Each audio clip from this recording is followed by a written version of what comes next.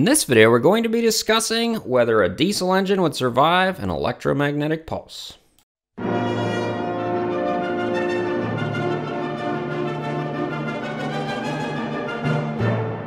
Hey guys, this is Josh from the Adept Ape channel. In this video, we're going to be asking the question, are diesel engines EMP proof? And I'm going to answer the question right away. Yes, some diesel engines are EMP proof, but many diesel engines are not. And to understand why some are and some are not, you need to understand what an EMP is, how it damages things, and then understand the different types of diesel engines out there in order to see how it would affect them differently. So first thing we need to do is ask ourselves what an EMP is and how does it damage things. Okay, so what is an EMP? Well, an EMP is an electromagnetic pulse. It is a large pulse or field of magnetism. And what it mostly does is fries electronics. Now, how are these created? Well, generally, they would be created, one, by a thermonuclear explosion.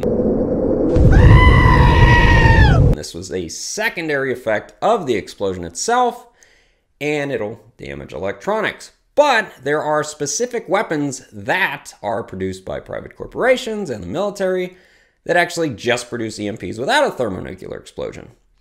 And these, of course, don't have the explosion, but still damage the electronics. But how do they damage the electronics? Does the magnetism itself damage the electronics? Not really.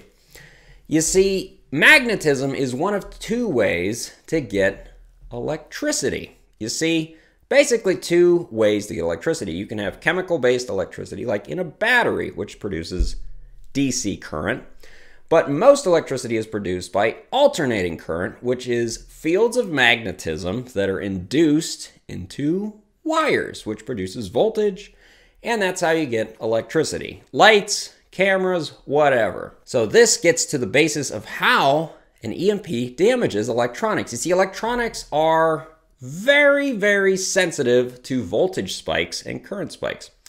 And if you were to, let's say, give them a whole much more voltage than they need or are used to, they'll fry because they have very little conductors, they're very close together, and very sensitive components. So the magnetic pulse itself creates a huge magnetic field which induces voltage inside circuit boards and wires connected to computers, phones, GPS systems, basically anything electronic. And what it does is it creates a lot more voltage than these systems can handle, and they short out internally, pretty much non-repairable. Of course, the length that they're exposed to it, if they're shielded or not, how big the EMP is as far as the amount of magnetism, all depends on how damaged they are, of course. So we've answered the question what an EMP is and how it damages things. Now we need to get over to the diesel engine side and discuss which diesel engines would be affected. Diesel engines, predominantly without electronics, are the ones that are not going to be affected. Mostly older diesel engines, because pretty much early 90s to mid 1990s and before, almost all diesel engines were non-electronic. They were what they call mechanical diesel engines, meaning the fuel system was not controlled by any sort of electronics or computer for the most part. Of course, they would have an electric starter, most of them, although some actually had air starters. They would still need an alternator to charge the batteries on the vehicle.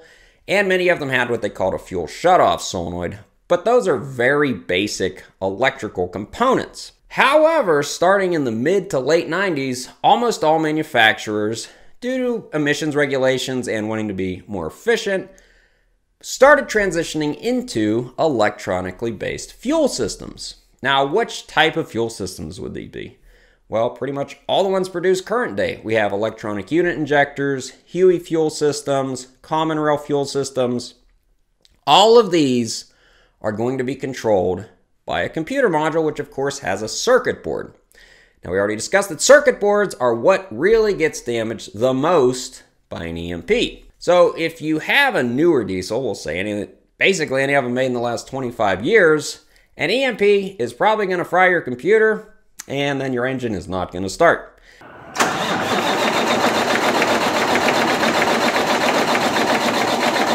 And there's really No way around this. If you have a computer-controlled fuel system, it's going to damage the computer and your engine's not going to start. That being said, is there a way to shield it?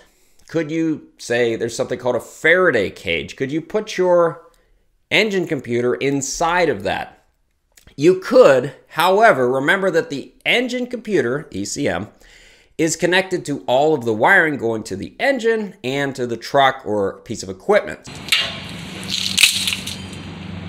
So even if you were to shield the computer itself, the wiring itself that connects to the computer would also be induced voltage and it could still fry the circuit board. There's not an easy way to protect your engine from an EMP on an electronic engine. So you have basically two options. Buy a much older engine, or what you could do is, and this is very expensive, have a spare electronic control module, an engine computer that you would keep inside of a building that's inside of a Faraday cage or some sort of shielding that would keep it from an EMP. And you should be good to go. Maybe. Now, if you heard the maybe there, you're probably wondering, are you serious? Isn't there a way to just have a spare computer and just put it on there? Well, you could. However, there's still circuit boards and modules on your piece of equipment or your truck, most likely. I don't know what that means. And what do I mean? So let's say you replace that module. Well, you have electronic injectors, but they're mostly just solenoids. So they may or may not be affected by an EMP. My guess would be they're probably not going to be affected because injectors generally don't fire at low voltage. They're around 100 volts depending on the manufacturer. The big problem is there are more than one module, especially on newer equipment and trucks. Not just the engine module. There's several sensors by themselves on the engine that have modules. Most of the emission systems has its own module. Some of the sensors like SCR sensors, DPF sensors, they have modules themselves.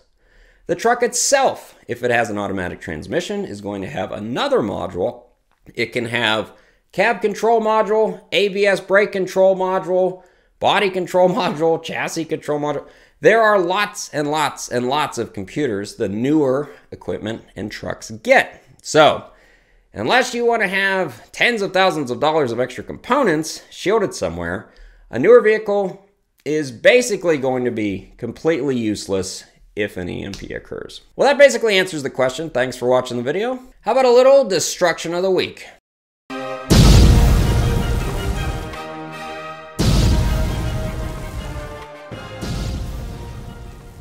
This week's destruction of the week, we have a subscriber submitted from Kenyon, and we have a really big failure here. We've got a 793 haul truck, 3516 Cat, diesel engine, 25-ton crane. Looks like that. We're big time here, folks. So what happened? Well, looks like it threw two connecting rods. And this is a V-formation engine, so the connecting rods are next to each other. You can see the piston there still stuck in the broken liner on the right. It is missing on the left there. You can see the valves in the head. Yeah, blew out the oil pan, cracked the engine block, crankshaft's damage. This has got to be by far the most expensive destruction of the week. Hope you guys enjoyed the video. Thanks for watching.